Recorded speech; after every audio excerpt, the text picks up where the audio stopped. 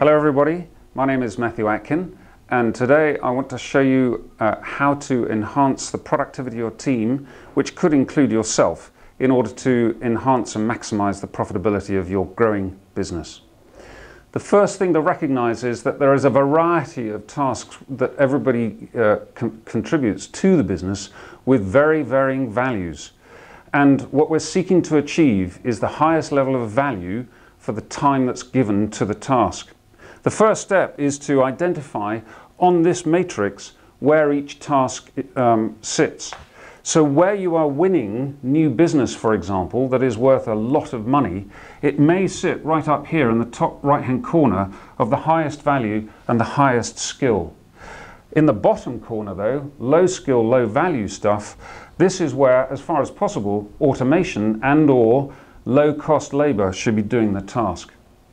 So the first step is to identify all the tasks that are done within the business and drop them into any one of these grids. So winning new business would sit up here, whereas, for example, cleaning might sit down the bottom left-hand corner. The objective is to ensure that the lowest cost competent person or system, automated system, is doing the task for you.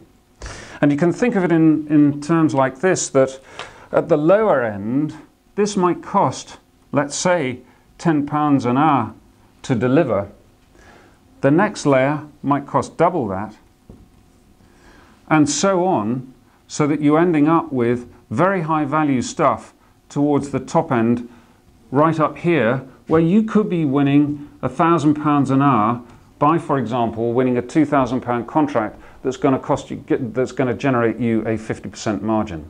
The intention is to, like I say, ensure that the lowest cost competent person is doing the task.